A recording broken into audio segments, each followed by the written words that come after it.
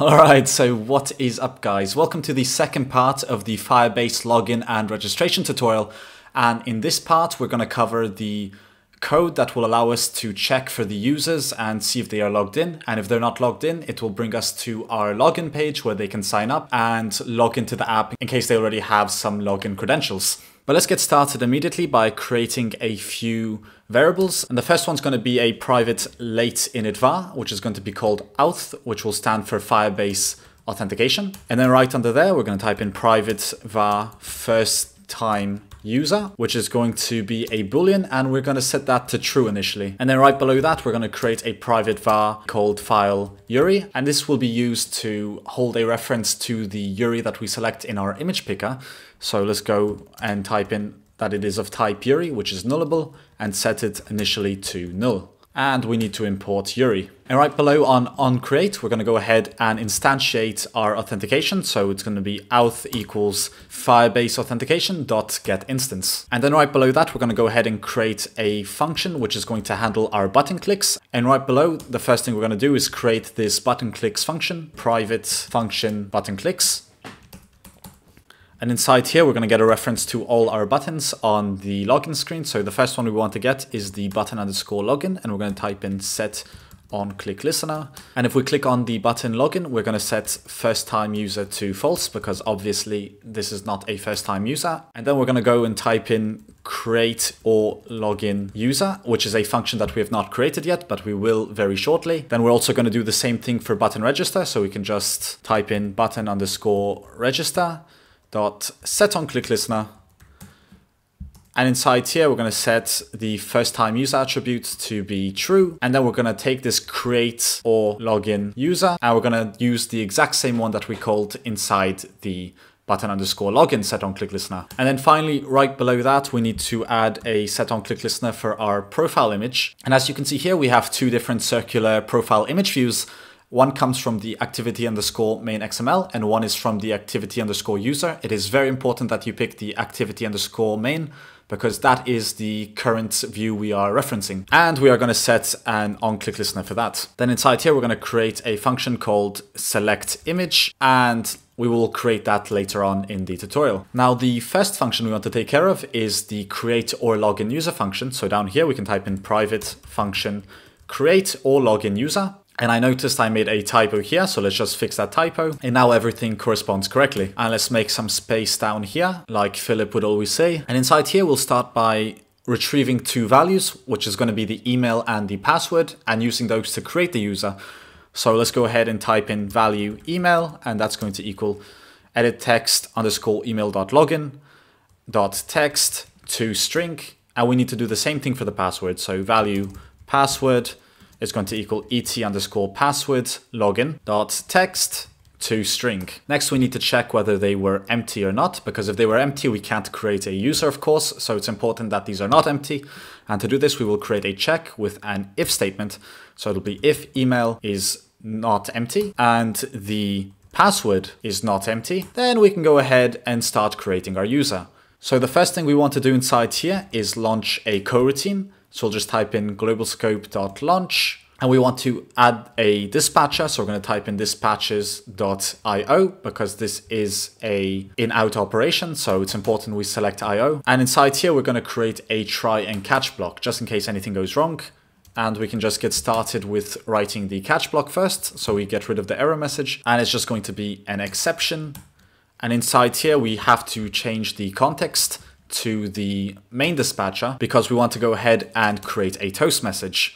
So inside here, we can just use this toast, and we need to insert some context, which will be this at our main activity. And inside here, we can write our message, which is just going to be essentially the error message. So you can just insert the letter E in here. And just in case it's not a string, just type in toString, and that will take care of the error message. And this is just handy to have because every time you do something wrong, it actually gives you the reason why it failed, and it will give you the reason that came from Firebase. So if the user doesn't use enough letters or numbers in their password, it will tell you error, the user has not used enough letters or whatever. Firebase will give you a very nice description of why it could not make it work. So definitely include this toast message because it saves you a lot of time in debugging. Now down here, we're going to add another check, which is going to check whether it is the user's first time on this app. And to do that, all we have to type in is if first time user, then we will execute this block. So the first thing we want to call is our authentication, and we're going to create user with email and password. And that's going to take the email that we got from our edit text and the password from that as well, await. Then we can type in auth.currentUser, which is the user we just created. Then we're going to just add .let, which will just allow us to execute some more code inside here.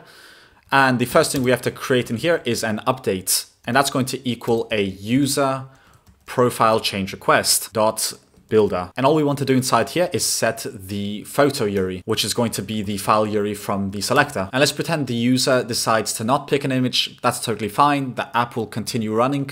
And when they go to their user profile, there just won't be an image. They can always update it later. Also .build. And then to actually set the image, we can type in update profile and we can insert our update request. Then we just want to make sure that this whole block of code actually gets executed before we move on with some more code. So we're just going to include await as well. And of course, we need to add this question mark here, and that will take care of that. And in case it's not the user's first time, we're just going to log them in. So we can just type in else authentication.sign-in with email and password. And we can insert our email and our password and call.await. And while we're still inside this coroutine, we have to switch the context once more, and we're going to do with context dispatches.main because we want to create another toast. And here we will go and type in toast with the context, which is this at main activity. And we will type in you are now logged in. And right below that, we want to take the user to the user activity. So we'll type in value I, and that's going to equal an intent, which will take the context of this at main activity.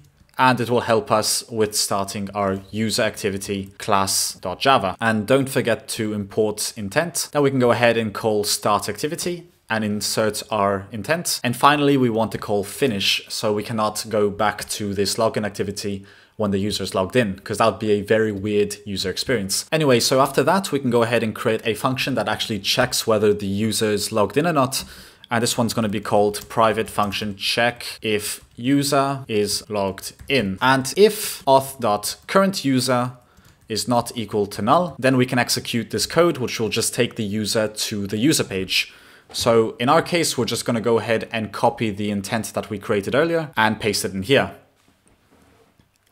And that will take care of checking whether the user is logged in or not. But next we need to go and override onStart, because every time we start the application, onStart gets called, and that will help us with checking whether the user is logged in or not.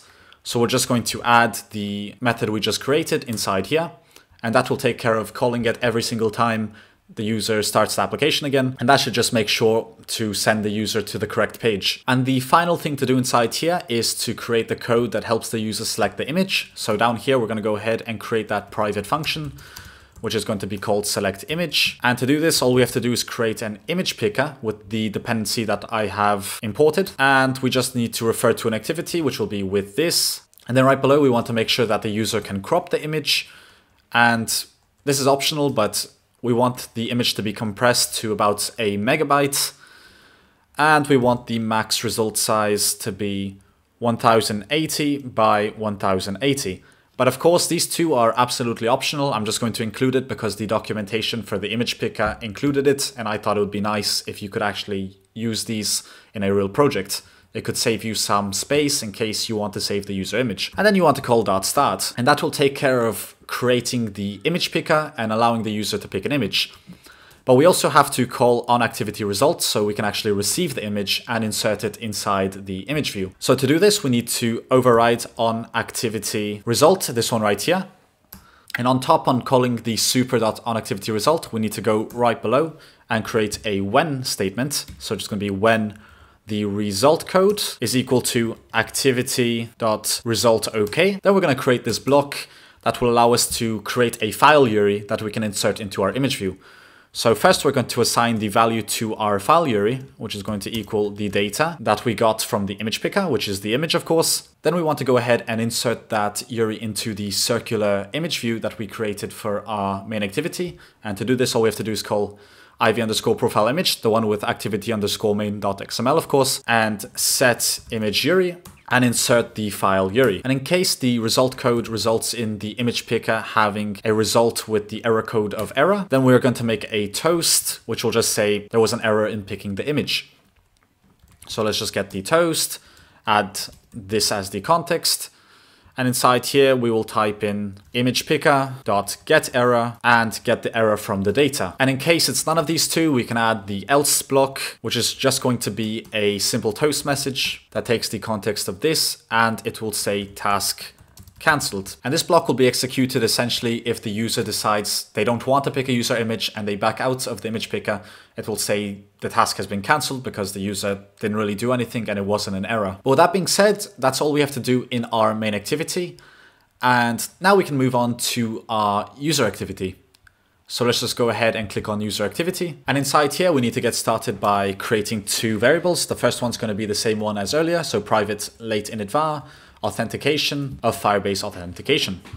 Then we need to create a private variable called file Yuri, just as we did earlier. And that's going to be of type Yuri, which we need to import. And we're going to give it the value of null initially. Then as always, we need to get this instance of Firebase. So we're going to get the Firebase.getInstance. And right below, we're going to create two functions. The first one's going to be called setUserInfo. And the one right below that is going to be called button clicks. And the first one that we want to take care of is the button clicks method. So we're going to type in private function button clicks. And the first thing we want to refer to inside here is the tv underscore profile.signout and set an onClick listener to that. And this will just have the responsibility of signing out the user. So we'll create a function here called signoutUser. Then we want to get a button that refers to our profile save info. So we can save the info on our profile and set an onClick listener for that. And then we can call this method save user info, which we will take care of later as well.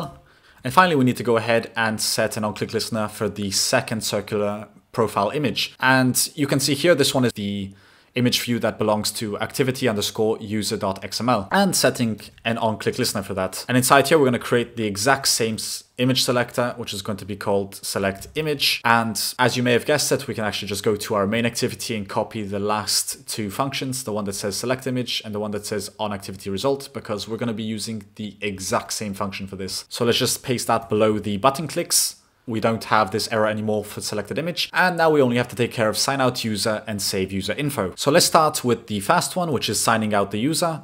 So we'll just type in private function sign out user. And inside here, the first thing we want to do is sign out the user, which will take the authentication. And all you have to do is call sign out, and that will take care of everything that is required to sign out the user. Then we need to create an intent so we can send the user back to the login screen. So it'll be value intent. It's going to take the context of this, and we want to send our user back to our main activity, which is the login screen. And we will start the activity immediately under. Then we want to create a toast that tells the user they have successfully been signed out. Successfully signed out, with an exclamation mark. And with that being done, we just have to create the code for set user info and for save user info. So let's create set user info first. So we're going to do private function set user info. And inside here, we're going to get our profile username, and we're going to set the text to the authentication, which is our current user. And that is nullable, of course, in case the user is no one. And we're going to set the email that we have assigned to this user. Then we're going to do the same thing for the username, which will be et underscore profile username dot set text. And that's going to take the authentication or the current user that has been authenticated dot display name. And initially this is going to be null because when you log in, you only gave the user the option to pick an email and a password. So you'll see there won't be any text displayed.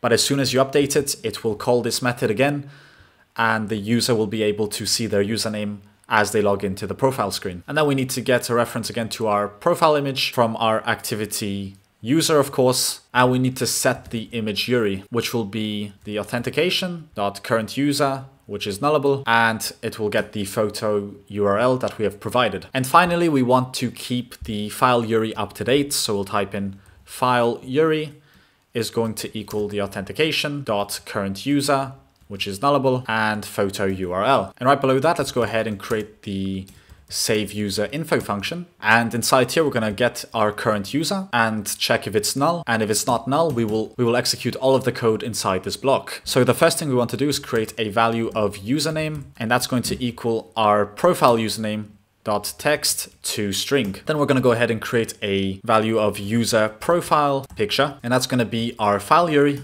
the one that's most up to date. And finally, we need to update the email. So we will type in value user email is going to equal et underscore profile email dot text to string. So these will just take the values from our edit text, and this one will just keep the user profile picture up to date. Then we need to go ahead and create another update. So we're going to type in value update, and that's going to equal a user profile change request dot builder. And the first thing we want to do is set the display name to the username above. Then we want to set the photo URI to the user profile picture, and then call dot build. Then we can go ahead and create a coroutine, which is going to be global scope dot launch, and we need to change this to dispatches.io. And inside this block, the first thing we have to do is create a try and catch block. So we're going to do try catch e with the exception. And just as I did earlier, we're going to type in with context because we want to create a toast in here, dispatches.main, and right below we will create a toast which will take this at user activity as the context, and as a message we're just going to type in the error.message. And I messed up because the main activity I just wrote to string, but I believe it's a lot more efficient if we just type .message. So if you go back to your main activity, you can just change that to .message. And finally, inside the try and catch block, we can call .it, which will refer to this authenticated user up here. And we can call update profile with it, which will take the update as the profile update.